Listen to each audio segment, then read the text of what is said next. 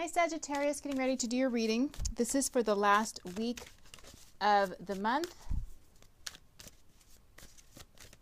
All right. I was asking for general readings more or less from the universe, but it seems like a lot of them are coming up love, but we'll see what comes up. Like I always say, I'll read them how I see them. Okay, Sagittarius, Sun, Moon, and Rising. All right. All right, there it is. I can feel it. All right. Okay, you have the Eight of Swords. Oh, Nine of Cups. Beautiful. 10 of Cups. The Hermit.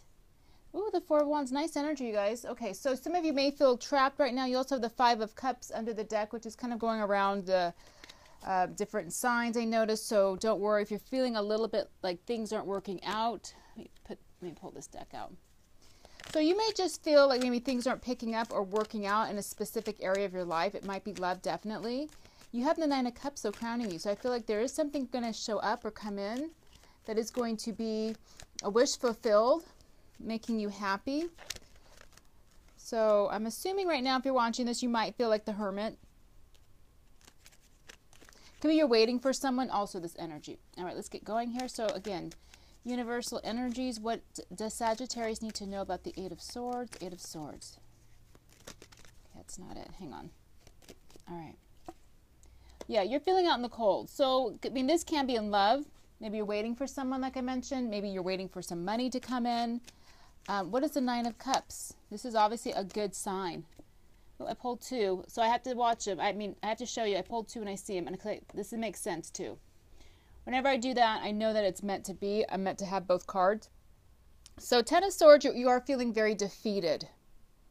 But look at Nine of Cups. Something is going to come in. Something is going to make you happy, a wish fulfilled. It could be something small or big. I don't know yet. But that means you are going to change direction. Instead of laying on the ground, feeling stabbed in the back and defeated, you are now going to be moving to something better, somewhere better. What is the 10 of Cups, please?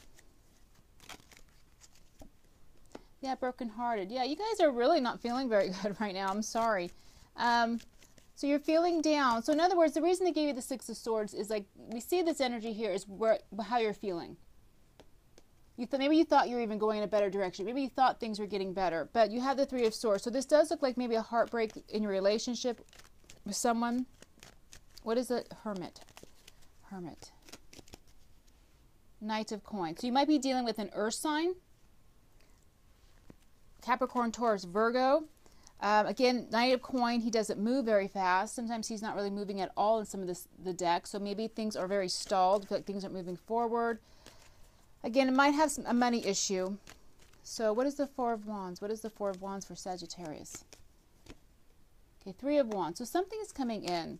So even though you're feeling lousy, you have this beautiful 10 of Cups here being very happy.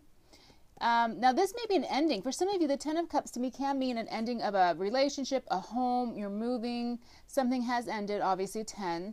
But Four of Wands is a new beginning.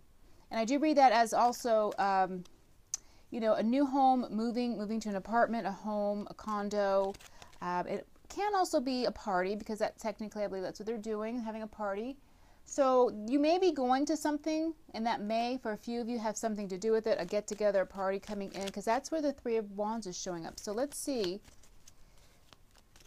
the Three of Wands, Three of Wands, Three of Wands. And let's see if we can get a few more specific details, because, again, this is kind of general. So Three of Wands, please. The 10 of Cups. All right, so you are going to be happy. What is after the Five of Coin? High Priestess. So again, I read her as intuition. Because I'm a Scorpio, I have good intuition. As you can tell, I can feel things, I can feel energy. So I know a lot of you feel that she's more about secrets. You know, maybe it's just time right now to just listen and watch as opposed to doing anything. Same with the Hermit energy, things aren't moving forward. So this week, though, looks like something's going to come in with the Six of Swords and Nine of Cups. But Six of Cups, all right.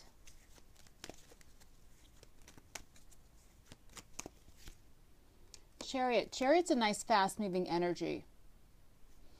So there could be someone from the past helping you out, something from the past, a person who may be wanting to give you some help, some love. Nine of Wands, you're burnt out with that energy. What is the Nine of Wands, universe? Page of Cups, yeah. So you are waiting. You are hoping for something. You are feeling like you can't move for some reason. Things aren't going your way. And then I do see like either someone comes to help you or someone invites you to go somewhere. Some of you may get invited to go somewhere, like maybe just home, maybe over to a friend's house, maybe to a party, maybe to some type of gathering. This might be a good time, even if you're not feeling up to it, to do it, because that may be something that could be very helpful. A person, you may run into someone there. You have the Page of Cups, because I do see you feeling brokenhearted. Nine of Wands, you know, not really wanting to do anything. Page of Cups, all of a sudden a message or meeting someone. It could be running into an old friend, an old love, someone who maybe there is possibly chemistry with or spark. Let me put one more card on the Knight of Coin. So this might be more about, I pulled two again. Seven of Coin and Moon. So this tells me right here, this could be a situation or a person that maybe you have known for a while, but you've never thought anything about them. Because the Moon can be secrets. It can be in the unknown. Sometimes when I see it in a reading like this, it means things you don't know about. Like almost like the universe, the cards aren't going to tell you. But it could be something that you know, there was a person that you talked to a while ago. You would go to the bank, and every time you saw her at the bank, you would talk to her. Or you saw him, you know, at school. You guys got to know each other, but it was over, it was done. This is someone I feel like you really have no connection with. You don't expect this person to pop back into your life. That's where, like a Six of Cups, it doesn't have to be, you know, like an ex-lover or something along that line. It could just be someone you knew. I feel the energy with your reading, again, this is something that's going to kind of change things for you. It's going to make you happy with the Nine of Cups. It may not be necessarily a wish fulfilled, but I feel like it's going to lead to something else. So for some of you, this is definitely a new love that's coming in, but it's someone you did know, but it's very unexpected, and it's not even, like there's possibilities with this person, and you had no idea. I'm going to put a couple cards from my other deck to see what else it's saying. All right.